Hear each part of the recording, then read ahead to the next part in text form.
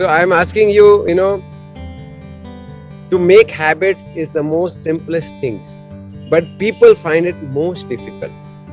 To change a habit is the most simplest, but people find it more difficult, very difficult. So just for an example, how many of you would like to exercise, okay, but are not getting time to exercise? Be truthful, okay? You would like to exercise, but not getting time. Okay, you all are anyway seeing this video, you are participating in a video. So can you just all stand up? All of you stand up. I am also standing up, by the way.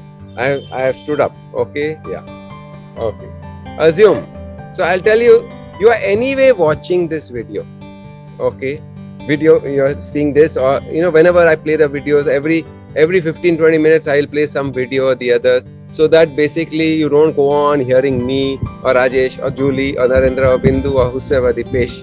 So it's to break the monotony, we play these videos, and of course the videos give you a lot of, and you can review it and all these things, a lot of advantages. While seeing the video, by the way, when I put off my screen, I'm all the time doing something. Now I am doing this. Basically, I have this band. I keep on doing this. Anyway, I'm talking to you, and anyway, I'm strengthening my body, or we do this way, something. So what I mean to say is, you can, if I don't have this band, it's always there in my bag. I keep on doing this. So I keep myself energized all the time. I don't have to specially take out that 1 hour, although I have that 1 hour in the morning. Sometimes, like yesterday I slept maybe at 3 o'clock, got up late, missed my morning thing. But then this whole 3, 4, 5 hours I'm spending with you is, I'm keeping on going to my toes, or sometimes I do like this. Every time, if my video is off, means I am never sitting. Okay, I'm always standing. I'm doing something, I'm breathing, I'm doing an amount of things like this. So I'm keeping myself alive, and I have told my brain, I don't need that 1 hour in the morning specifically. I do it, of course I do it 1-2 hours, but it's in my brain set that the whole day I need to just keep on moving. I tell Vedosi also, pick up your glass, never depend on anyone for your water or glass or anything in your life. No dependence.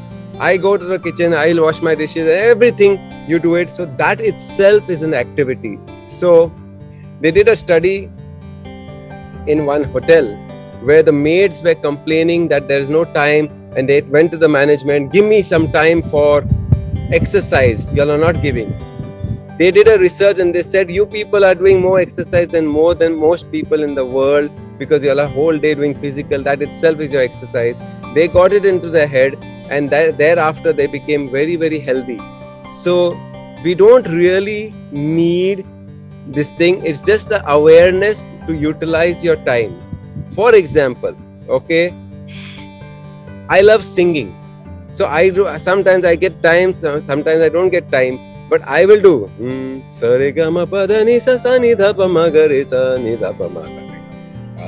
while I'm driving, I'll sing. While in the toilet, I sing. So I tell my brain, it's done. So most of the times I allocate time for that. If I don't allocate, or if I don't get to do it, I tell the brain has registered all this, that if I do even 5 minutes, it's equivalent to 1 hour.